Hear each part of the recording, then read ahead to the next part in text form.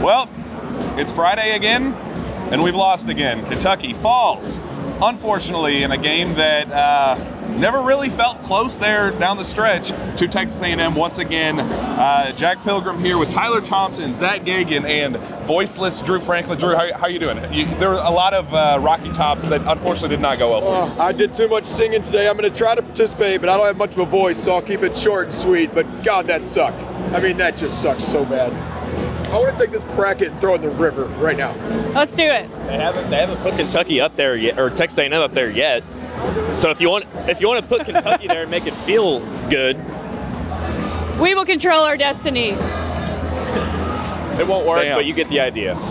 Yeah, it was a really, really tough.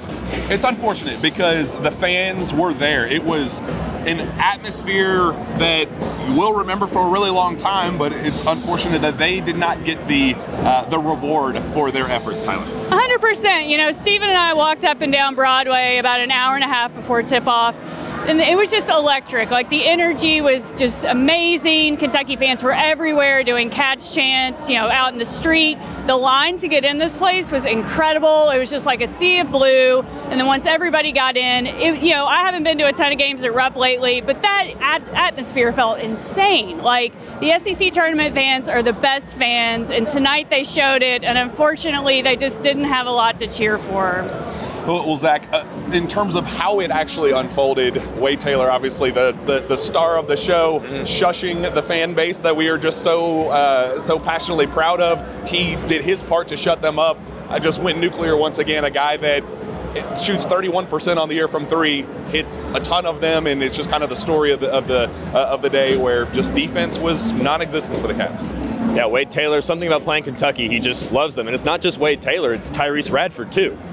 My favorite stat now that I have is 114 points from Wade Taylor and Tyrece Radford in 2 games against Kentucky. That's almost 60% of their scoring in 2 games from 2 guys. Like, UK could just not slow down. And I don't know their shooting percentages, but I believe combined it was probably under 50%. I don't know how they just hit big threes. Wade Taylor got rolling early on. I think he hit the first 3 maybe. I think A&M started 4 for 4. They made 14 threes or 11 threes, doesn't really matter at this point. They made more than their season average. They are the second to worst 3-point shooting team in the country. They hit 40% today, 42% I think. It's just something about tennis. I mean, it happens, I guess you can say, is like maybe it just happens. If one team just has your number all season, but you don't want to run into that team when you're playing in the SEC tournament and just trying to get yourself rolling a little bit, going into the big dance. But luckily, this tournament doesn't actually matter.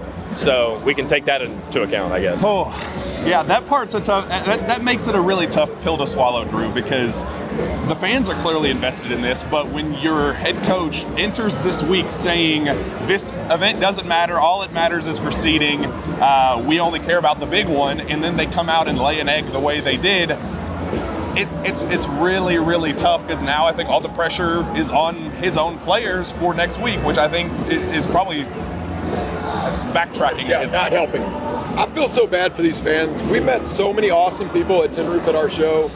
So many cool stories of why they're here, who they're here with, where they came from, how excited they are. All day today, meet people on Broadway. It just felt different. Everyone felt like Kentucky's back.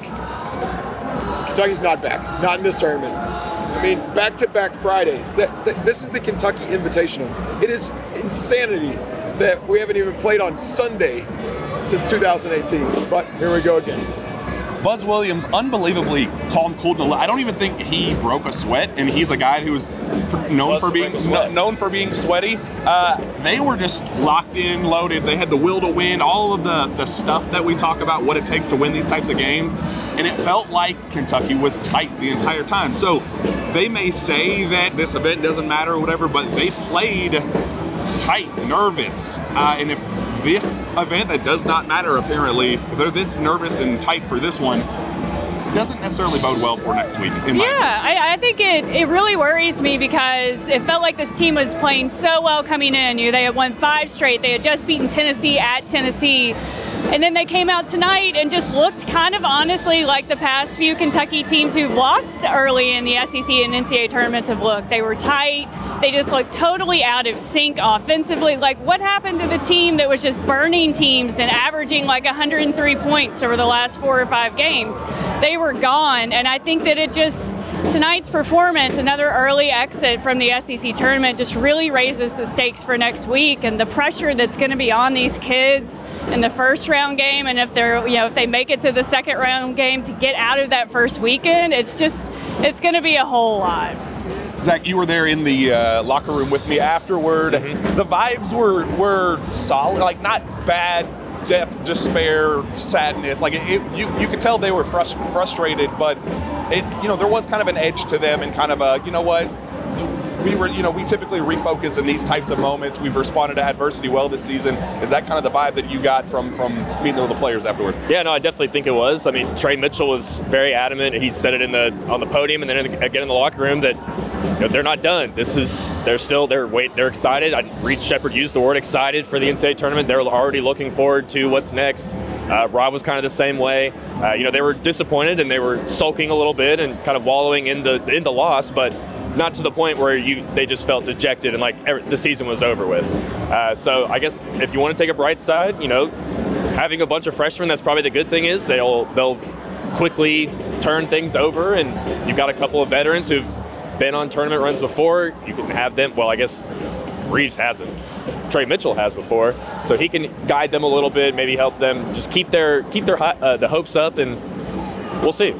But yes, the vibes are still good, I think, in the locker room at least. So the fan base, we'll see. And I think that's my now frustration is all of this is now down to a Final Four bust mentality. I think they could have bought themselves around potentially in terms of leniency with Cal and the state of the program had they won this thing, because they just haven't seen the confetti fall. They haven't seen the trophy. They haven't had that,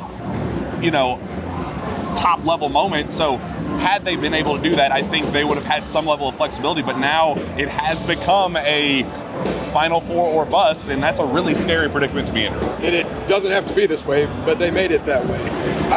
There's so much pressure, you could see it. John Calipari was yelling at anyone near him in that first half, where Buzz Williams is clapping, relaxed. A&M's players are pumping up the crowd. Kentucky looks so tight. They cannot do that again next week, or it's going to be the same result. Forget substitutions, rotations, who should play.